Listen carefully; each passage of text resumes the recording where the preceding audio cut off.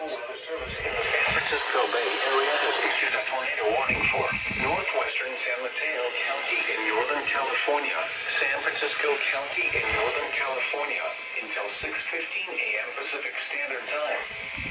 At 5:51 a.m. Pacific Standard Time, a severe thunderstorm capable of producing a tornado was located near Daly City, moving northeast at 45 miles per hour. Hazard: tornado. Source: radar indicated rotation. Impact: flying debris will be dangerous to those caught without shelter. Mobile homes will be damaged or destroyed. Damage to roofs, windows, and vehicles will occur. Tree damage is likely.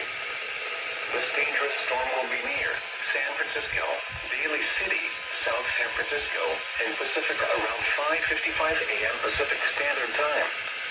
Other locations impacted by this tornadic thunderstorm include Tacoma, Broadmoor, and Brisbane. Take cover now. Move to an interior room on the lowest floor of a sturdy building.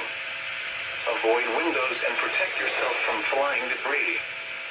If you are outdoors or in a vehicle, move to the closest substantial shelter and protect yourself from flying debris. Torrential rainfall is occurring with this storm and may lead to flash flooding. Do not drive your vehicle through flooded roadways.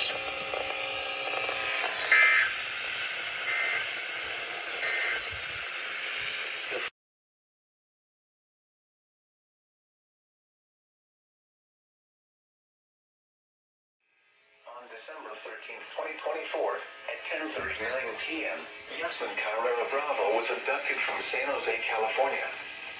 Yasmin Carrera Bravo is a 17-year-old Hispanic female, standing 5 feet 2 inches tall, weighing 100 pounds, with pink hair and brown eyes. Yasmin Carrera Bravo is believed to be wearing gray and white pajamas. The suspect, Noah Pimentel, is a 25-year-old Hispanic male, standing 5 feet 9 inches tall, weighing 155 pounds with black hair and brown eyes. Noah Pimentel is believed to be wearing a white shirt. The suspect was last seen driving a silver 2006 Honda Accord with California license plate 9NNZ977. If seen, call 911.